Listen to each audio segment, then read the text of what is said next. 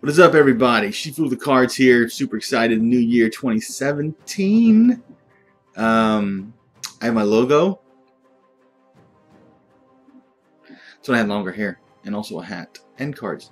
Why are y'all here? Well, I'm doing a YouTube video, and then I'm going to take that and I'm going to post it on the two major card sites for deck building. I'm going to put this on Gwent database. Hopefully things go better than last time. And Gwentify, and y'all can vote on it. Hopefully you do. There's been a big thing with all my decks on GwentDB. So please vote. I really appreciate it. So the deck we're looking at today is, you've seen it before. You've seen other streamers do it. But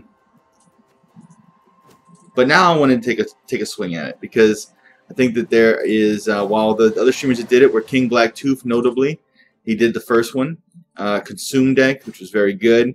And then McBeard did one, and CG Project Red really loved it.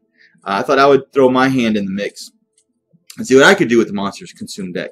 There's some similarities, there's some differences. So, in general, the Consume deck works with eating. So, who better, if you see the three of us together, who better to do a Consume deck than me, right? Because, I mean, you know. Anyway, I thought we had some fun with it this week. So, we have three different variations of the same deck. And I'm going to play them all on my stream this week, which starts tomorrow, Monday, 7 p.m. Central to 10 p.m. Central on twitchtv.shifuthecards, /shifuthecards. So anyway, this is called Scooby Snacks. And the reason is because it's monsters, and it's about eating. So my mind, being what it is, was like, Scooby, row raggy. So there we go. So how does it work? Well, we all have neckers, because that's kind of a cool little thing CD Projekt Red did, where they put neckers in there, and they gain strength when you eat them, and then they, in your deck, gain strength. So when they remove them, they come into play. The other two variations had Necker Warriors, which kept on building the neckers. I just found that kind of clunky. It didn't really work for me too much. And it was a good idea, but I had better things in there, I thought. So the neckers are in there. I have more ghouls. Hashtag 26, by the way. I have more ghouls. You can take one of those out if you want to be 25. You want to be one of those people. Or one fiend. However you want to go. I have 3 ghouls because the main snack version of the deck are fiends. Because Scooby was a fiend for Scooby Snack. You see how my videos are multi-layered, baby. I bring you like all sorts of crazy references. I build stories. We share experiences. It's good. So the snacks are the fiend. The fiend or the Scooby Snacks, that's what everybody eats. So you want to get one in your opening hand. Then you want your toad to eat it if you get lucky. That's the dream, because it's a 13 toad. That fiend goes to your graveyard, and you have 13 strength on the board. They're going to either deal with it or they won't. If they don't deal with it, you have options. If they do deal with it, that's fine. Then you throw out a ghoul. The ghoul will then eat the what? The fiend that's in the graveyard. So you get 2, count them, 2 points of value for the fiends. The fiend's the snack. So he becomes a 12 on the board, which if he dealt with a 13, technically he may have dealt with a Scorch. Generally, they're not going to waste their Scorch on the first turn of round 1, so you get a chance to build some big strength right out the bat and get an imposing board presence in round 1. So that's good. The Ekimara can then eat one of the 2 aforementioned people, and on it goes. Now, meanwhile, while this is all taking place and they're all eating each other, circle of life, Gunter. These Necker are getting stronger. And you want to play one in round 1, because if it doesn't get picked, which is a likelihood, another one will take its place. And that's why I don't need the Necker Warriors. I just use them as a placeholder for round 1, 2, and 3 for it to come up. It's very cool. It's a very cool, interesting concept. So that kind of is similar on the front rows of all our decks, and this is where we get a little different as we go on. Geralt Igni is just very solid because it's a good card to bring back for early control to win a round. Also, you can use Renew on him should you need it, get into a tough spot. So that's where Geralt Igni's in there. But this is what makes me, that's what separates me from the rest. This is my favorite tech. This is my favorite King of Beggars doo-doo tech. I hope it's not a doo-doo tech. I hope it's a doo-doo tech, which is a big difference in how you say it.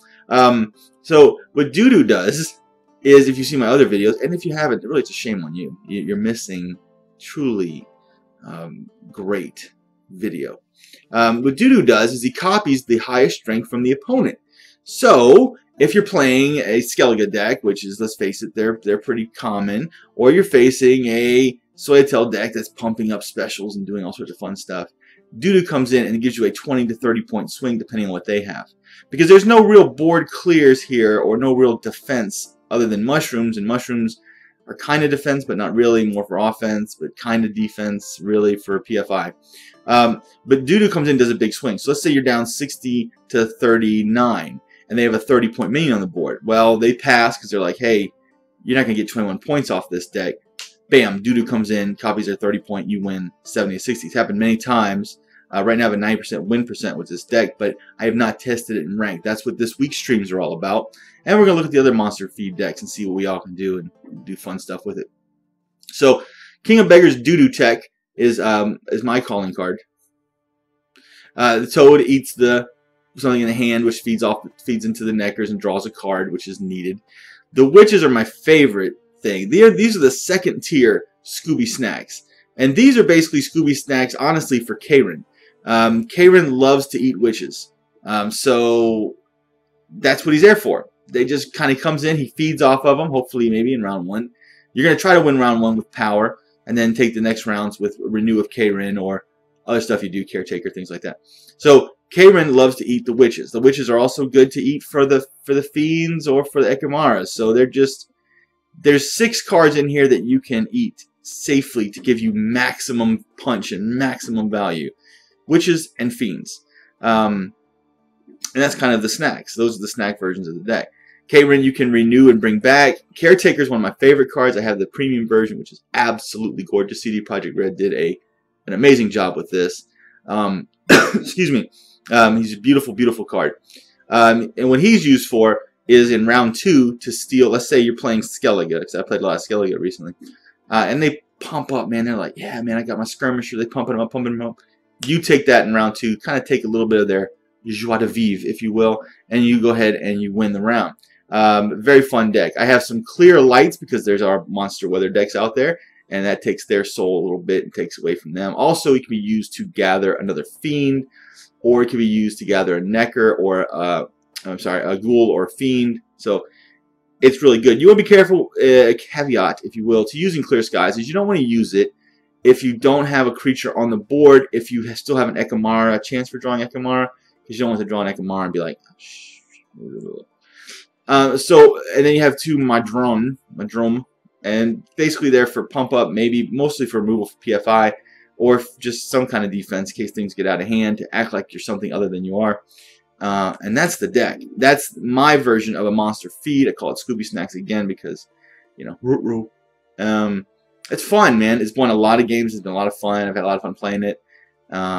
It's simplistic, you know. It's that one-trick pony that's good. The difference between my one trick and the other one tricks, which I guess would be 3 tricks, is that I have doo-doo because I ate a lot. See what I did there? Okay, so if you're going to eat, you're going to have doo-doo. It's just natural. It flows. You know what I'm saying? Okay, so now that everybody has left, this is the video for my Scooby Snacks deck. Hope you enjoy it. Please vote. I have had a lot of issues with people. It's just been crazy on Gwen TV. All my decks got stripped down. Long story. It sucks. But please vote for it. I really appreciate it. On Gwenify, I've had a great relationship with them. So I hope you've enjoyed this. If you're here for the stream, I will probably stream some after this little video. So thank you for watching. Shifu the Cards 2017, my first deck. Watch I'm now streaming Monday, Wednesday, Friday, 7 to 10. And then maybe some other days when I have days off. So I'm back. Better than ever. I'm eating well. And I have doo-doo. Later. That's if you're in the Twitch stream. That's how I know that I can cut.